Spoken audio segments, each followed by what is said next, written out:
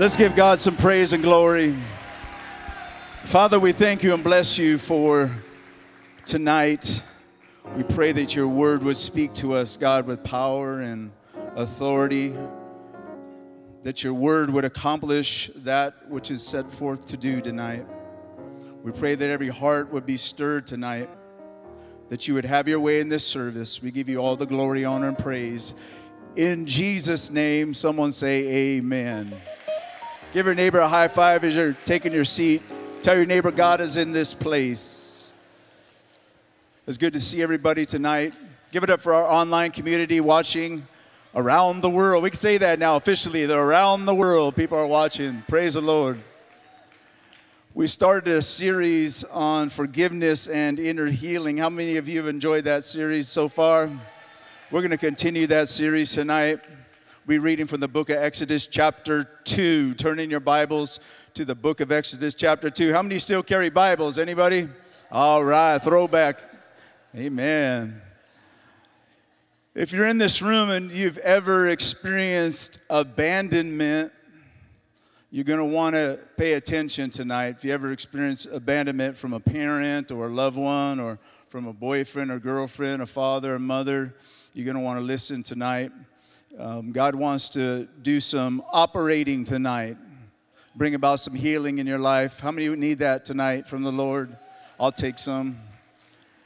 In Exodus chapter 2, beginning in verse number 1, it says this: about this time, tell your neighbor it's about time, a man and a woman from the tribe of Levi got married. And the woman became pregnant and gave birth to a son. And she saw that he was a special baby. All moms think their babies are special. But this one was really special. She saw that he was a special baby and kept him hidden for 3 months. The Pharaoh was trying to kill all the Hebrew children, so she had to hide her son. But when she could no longer hide him, she got a basket made of papyrus reeds and waterproofed it with tar and pitch, sort of a mini little Noah's Ark there she made for him. And she put the baby in the basket and laid it among the reeds along the bank of the Nile River. The baby's sister then stood at a distance watching to see what would happen to her brother.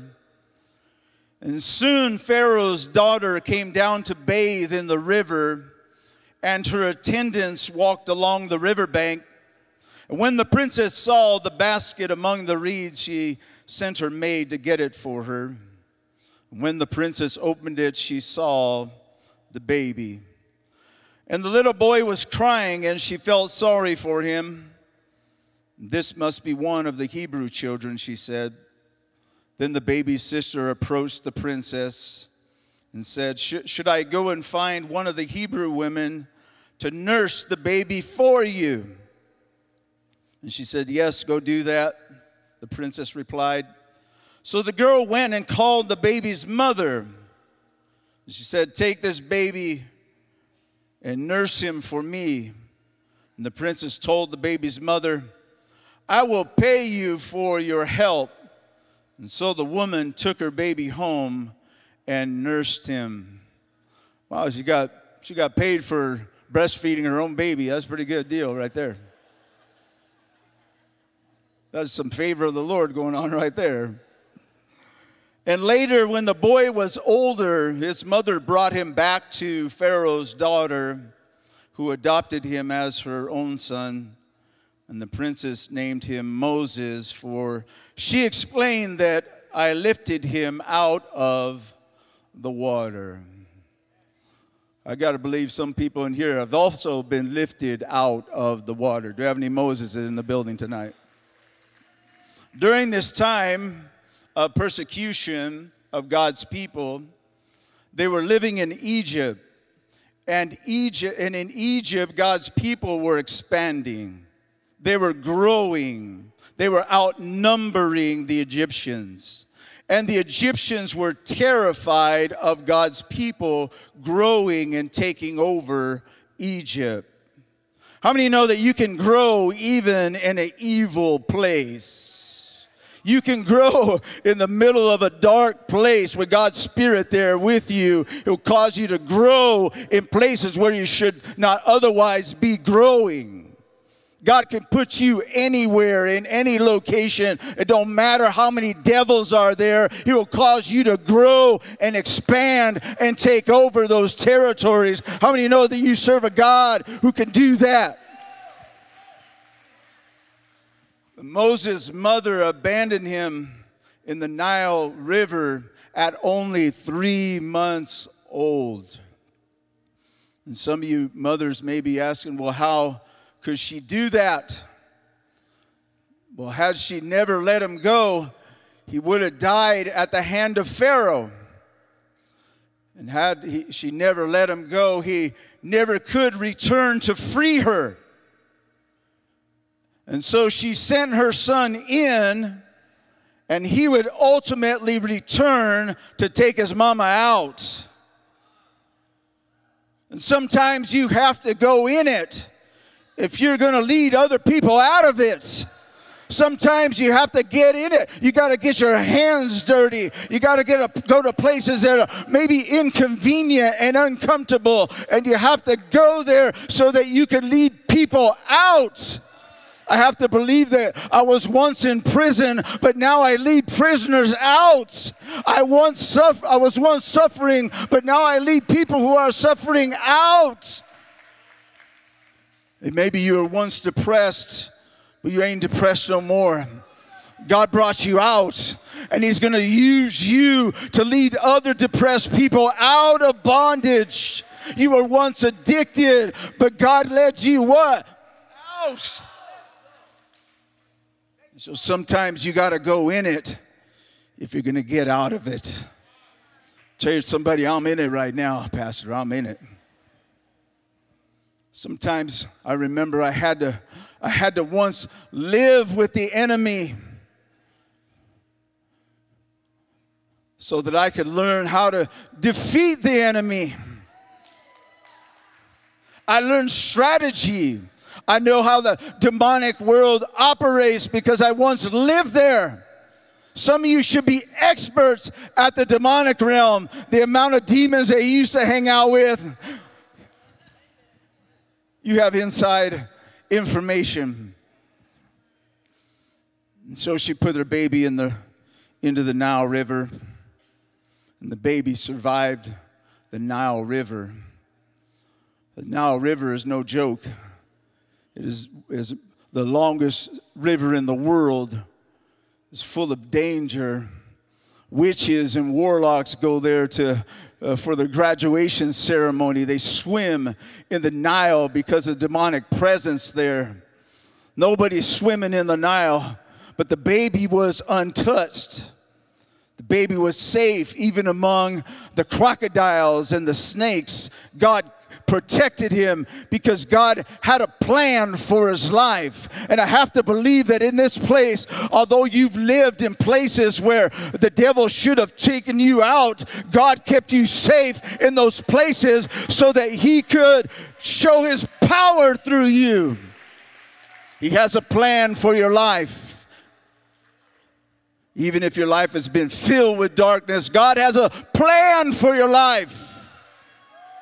He's going to take you out of darkness so you can help bring others out of darkness. How many are ready to serve the Lord in that way? God protected him because God had a plan for his life. All the years that you were lost and in the world, you should have died a long time ago. God protected you for this time so that you could be a servant, so that you could be a minister, so that you could be on fire for Him, that you can go into the streets of San Bernardino and LA and Arizona and Uganda so that you can go in there and bring other people out of darkness. God has a plan for you. Just like for Moses, Moses is put into the Nile and he survives under God's protection, and then he floats into the arms or to the path of the princess of Egypt. How many know God will bring you before kings? God will change your status in a minute. He'll bring you before people who have the authority to change your status in a minute. And he went from being an orphan instantly to being the prince of Egypt. While a prince, what did he do? He murders a fellow Egyptian. And Moses then, what's he do? He flees to the wilderness, or he runs to the wilderness. And that's where God introduced himself when he was on the run. So now he's abandoned, and he's also a murderer, and he's also on the run. What a good candidate for God. God will take people at their worst condition that you can possibly imagine and introduce himself to you and change your life forever. How many here who have experienced the power of God that's changed your life? Give God a shout of praise in this house. And he meets God in a fiery bush. And God introduces himself to him. And he says, Moses, I'm your God. Pharaoh's not your God. Osiris is not your God. Egypt is not your God. I'm your God. I've protected you all these years. I've been with you all these years. I've been working behind the scenes for this moment that I could introduce myself to you. Of all the tragedy you've experienced, all the hurt that you've experienced, all the abandonment that you experienced, and now you are with God. And God begins to make sense of all the nonsense. He begins to explain why he went through what he went through. He begins to understand that God was going to turn his mess into a ministry. And Moses is completely shocked. But he understands why he went through what he went through. And when you meet God, he brings revelation to all the hurt, the rejection, the abandonment, the pain, the suffering, everything that you had to experience. When you meet God, boom, a light goes on. And revelation comes. And now you've experienced what it's like to be lost. And now you experience what it's like to be found. You know what it's like to be addicted. And now you know what it's like to be free. You know what it's like to be depressed. And now you know what it's like to be full of joy. And God bring it to light. He bring it to light. What do you do? You bring it to light, and now you understand. And because you understand, you can forgive. The understanding brings forgiveness. And what did God do? God reunites Moses with his family. That's what he does. That's what God's intention is reunification. He's a God of reconciliation. He's a God of reconciliation. And so, of course, he wants him to be reunited with his family. And so Moses gets reunited with his entire family. And his brother Aaron, his sister Miriam become his ministry partners. They begin to do ministry together, begin to serve God together. They begin to find the will of the Lord. They begin to do great attributes for God. And everything makes sense. Amen? And God uses broken things. He uses people that are torn, people that are broken, people that are hurting. God will use broken things to bring his glory. Do you understand what I'm saying tonight? If your life is broken tonight, be of good cheer. Because God knows how to work with your brokenness. God knows how to bring comfort where there is no comfort. Meaning to something that's meaningless. What you don't understand, God will make sense of it all. And you'll understand why you went through what you went through. And so Moses is reunited with his family. And they get together, and what do? Well, they deliver an entire nation. What an assignment. They're going to deliver an entire nation. Millions of people will fall under their leadership and be led out of Egypt into the promised land of God. And I say all this just to tell you this, that none of this could ever have happened without forgiveness. None of it. Moses had to be forgiven of what? Murder. Any murderers in the building? Don't put your hand up. You're going to scare people.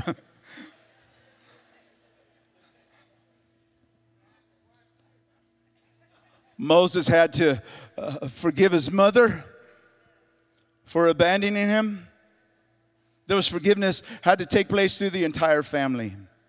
If one person did not forgive, the plan would not work. It took a series of forgiveness through multiple people. And I share this story because we actually have a live testimony tonight. We like to hear from the Word of God, but how many know there's some living epistles around here? How many's life is being written by God right now? Like, I got a story too. And so we got a great family here. Give it up for Charmise, Bella, Justin Jr., Justin, Robin, and Marcus. Let's all stand to your feet. Come on, give them a good clap offering here.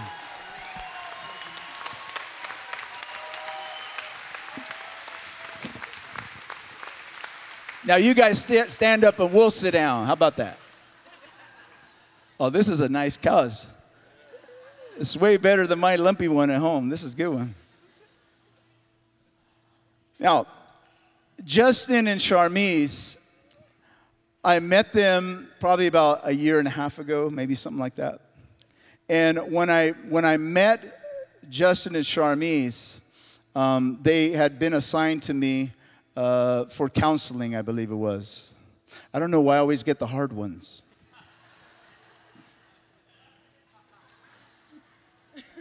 But when I saw Justin, I met Charmise and go, oh boy, these are some tough ones here. And so we began to talk, and when I met them, they were in the men's home, or in the men and women's home. Justin obviously was in the men's home, you were in the women's home. And you didn't have the children, right? You didn't have the children with you. And so what I want to ask first is, why did you have to give up your children? So we had to give up our children because we were being neglectful to our children. Justin and I were both using at the time. There was a lot of domestic violence and just neglect, honestly, and which caused us to get a CFS case, and it had someone step in to protect our children because we weren't. So you had to give up your children to CPS? Yes. How did that, I mean, I'm a dad. How did that feel to have your children taken away by, people that are ultimately strangers? Well, for me, it was bad.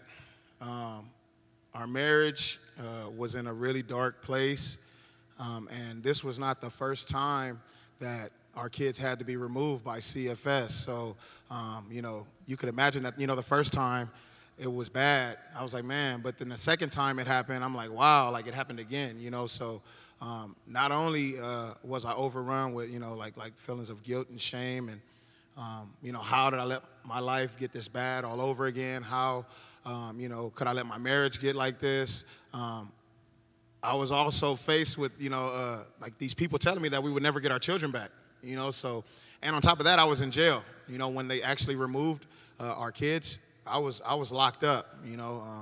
Just finishing up another run, ended up in jail. So For me, it felt really bad. I felt hopeless. Like I said, guilt, shame, to say the least. And what I love about your story, and I know it's tragic, but Marcus and Robin, or Marcus, you are Sharmisa's cousin, right? Correct. And fortunate for you guys, for this family here, because I think of you almost like the Pharaoh's daughter, right? Except you're a man, of course. But Robin, you're a woman. But she was there so that she could be kind of a mediator, a support system. She took him in. She adopted, kept him as almost like her own son. And, I mean, that was good that you guys were there to do that for them. So, and today you guys are doing it again, right? Yes, we are. We got a new family of 5. They do. Yeah. It's been a blessing. It's a true blessing just to be able to, Amen. to have that, thank you, to have that responsibility placed on us is just it's something special because we love each and every one of them like our own. Robin, how did you feel about bringing children into your home? The family? Mm-hmm. A blessing because I've known Charmise for, 12 years? So, and they just showed me what it was like for me to have my own kids.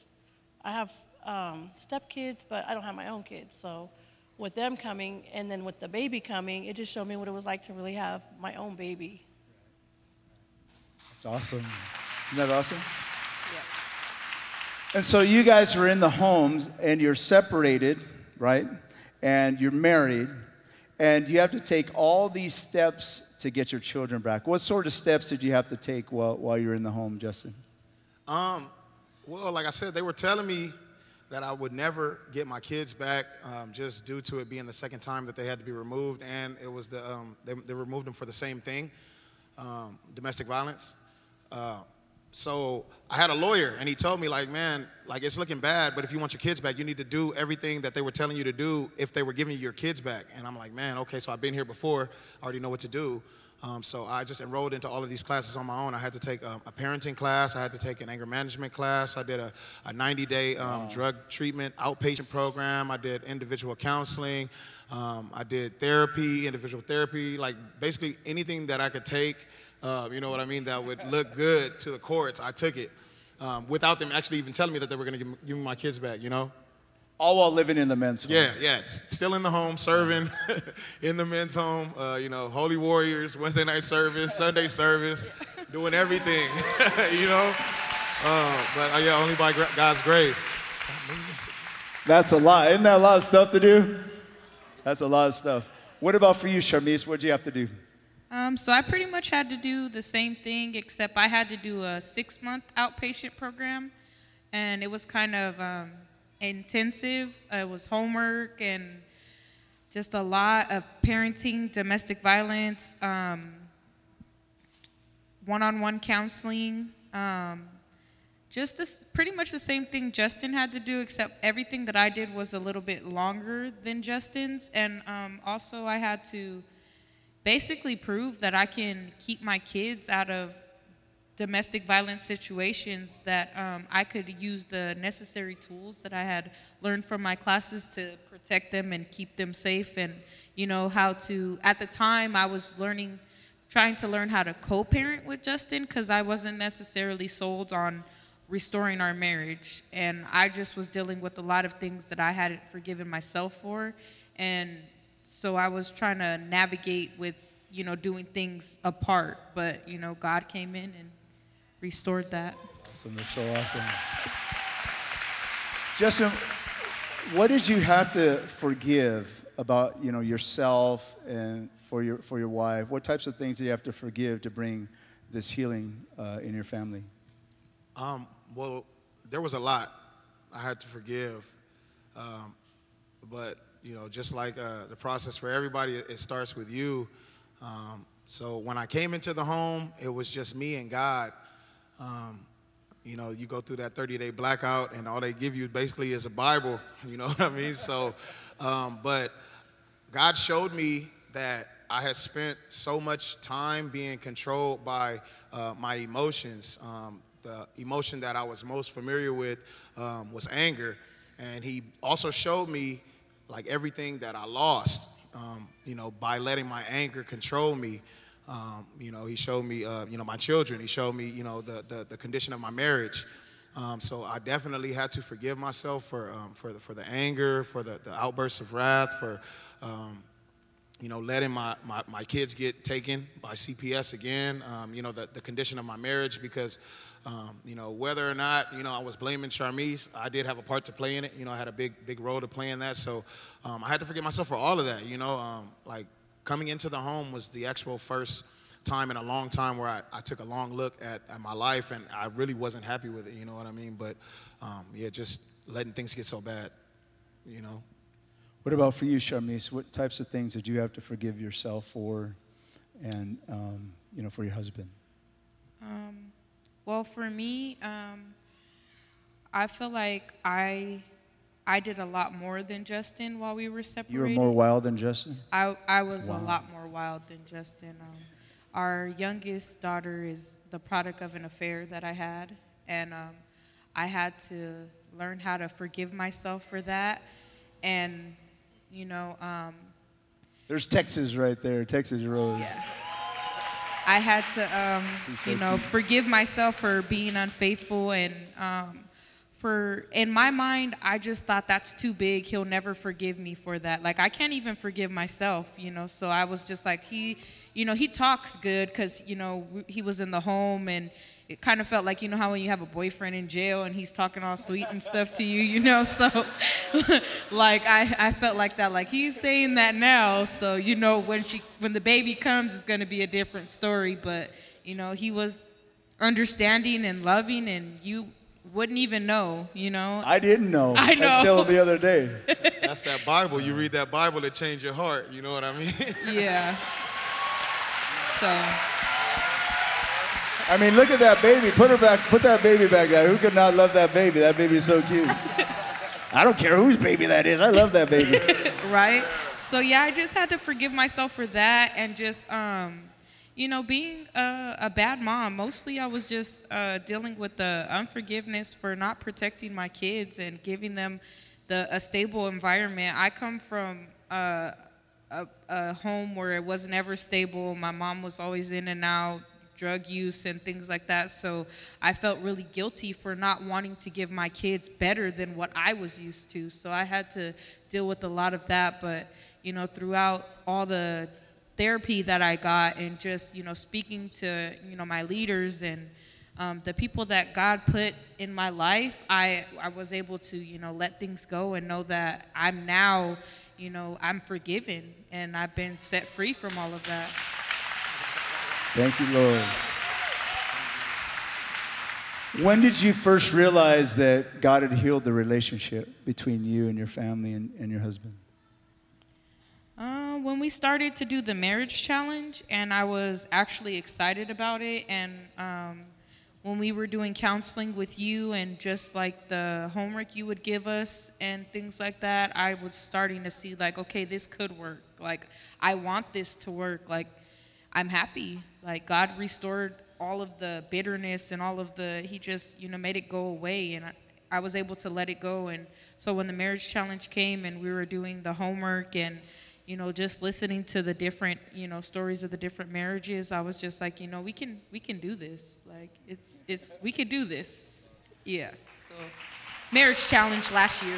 So you could actually sense God healing the relationship. Yes, I could. Right. That's awesome. So forgiveness introduces the healing process. Yes. You actually feel it and see it happening. Amen. How about for you, Justin? When did you first realize that God was healing your relationship?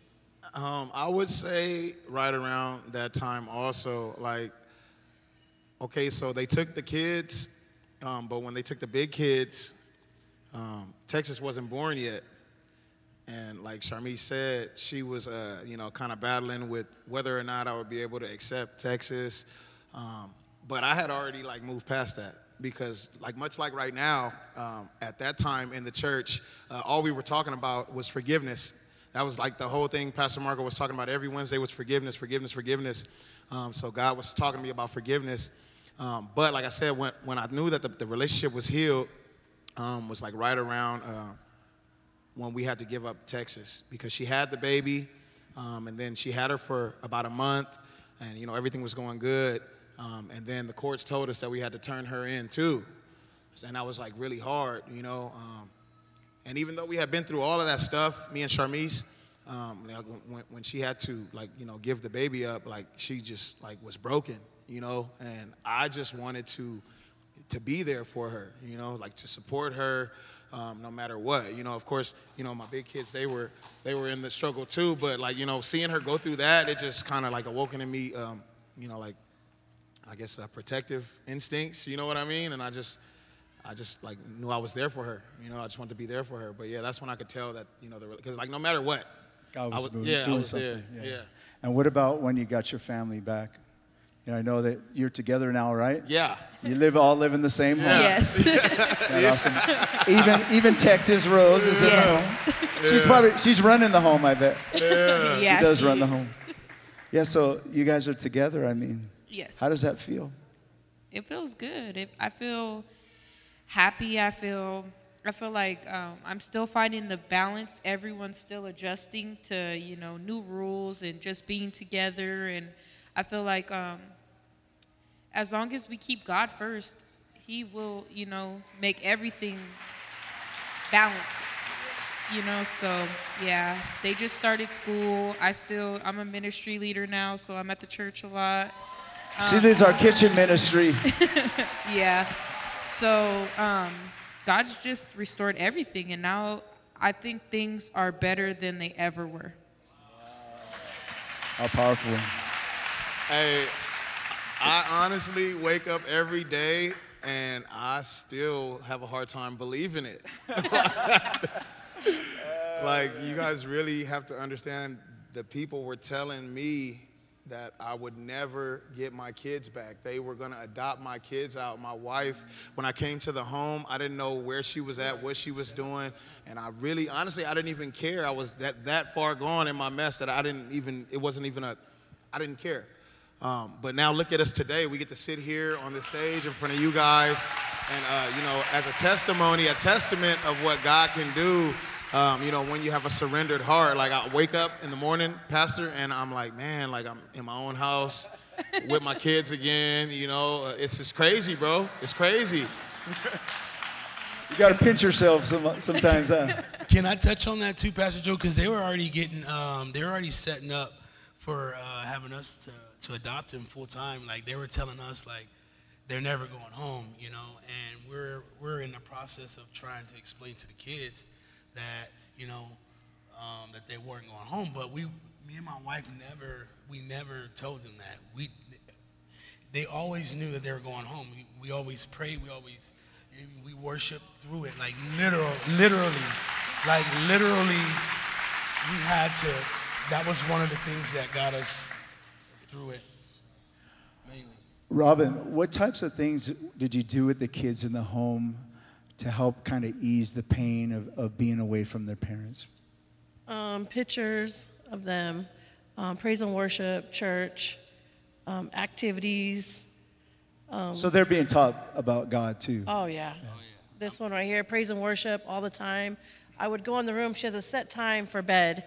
And 10 o'clock at night, I'm like, told my husband, like, she's up. What are we going to do? And then I go in there because they fall asleep to worship music, and she's on her bed praise and worshiping at 10, 11 o'clock at night.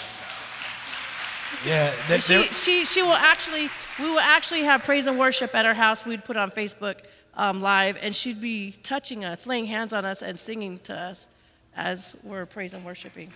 Yeah. She had her karaoke machine, and it was like, that was her escape, and she knew that God had her. She understood that God was fighting for her, going to bat for her.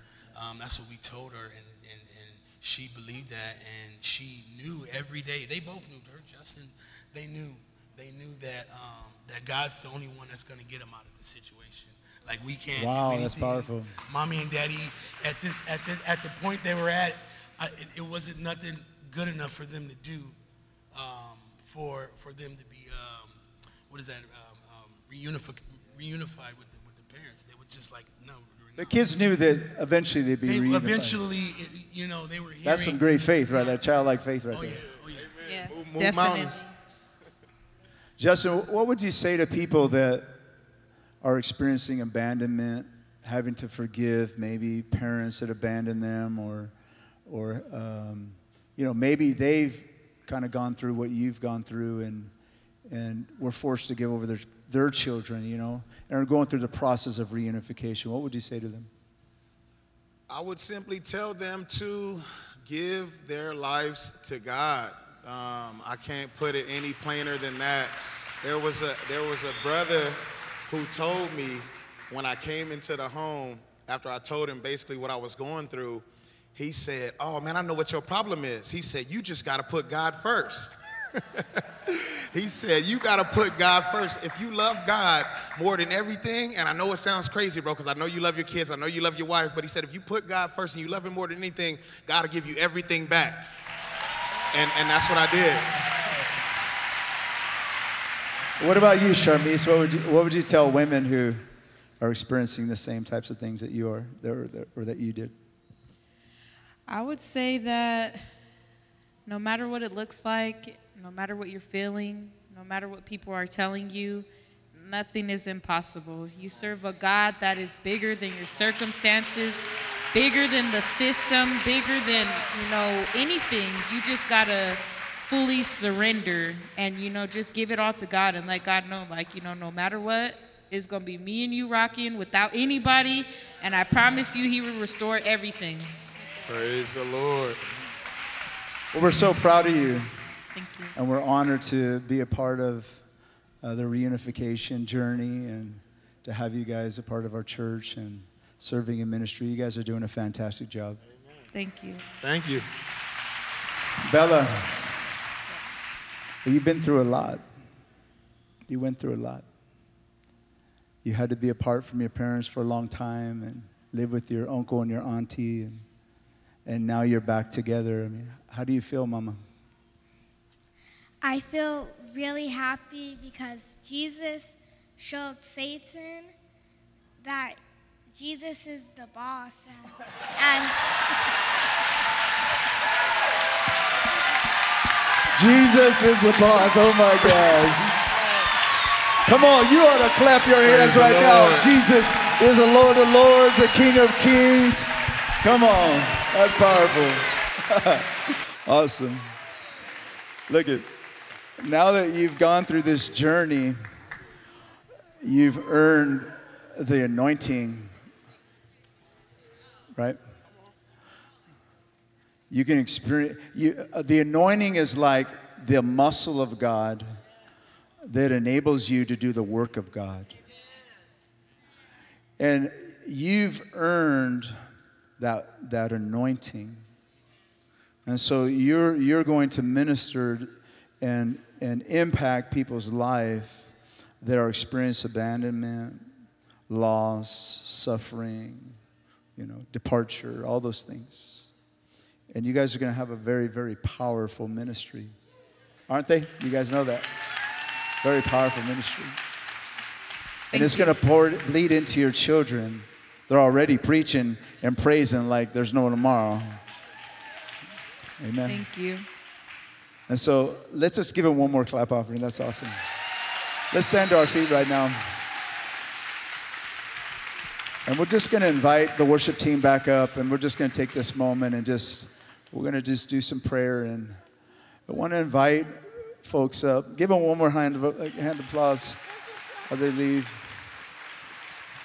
Listen, if you're in this room and you're experiencing any type of abandonment or rejection or loss, we're just going to invite you up to the altar right now just to spend the last few moments in prayer. God wants you to forgive so that He can heal you. That's what He wants. He wants you to forgive those that have abandoned you, hurt you, done you wrong. And that way He can introduce His healing power to you. So all over this room, if you're in this place, go bow your head, close your eyes. We've got a few minutes. We're done a little bit early. That's fine. In this room and you've experienced those things, it's time for you to forgive. It's time for you to be healed. Just make your way to the altar right now. If you're in this room and you say, Pastor Joe, I need a relationship with Jesus. I need to be saved. I need to be born again. I need my life changed. You could work your way up here too to the altar. Just go ahead and get out of your chair and just make the journey up here. It's okay. If you're standing next to somebody, you may have to come with them. Just encourage them to come. You brought somebody, you brought a visitor. Don't let them leave here without Jesus. Don't let them leave here without Jesus.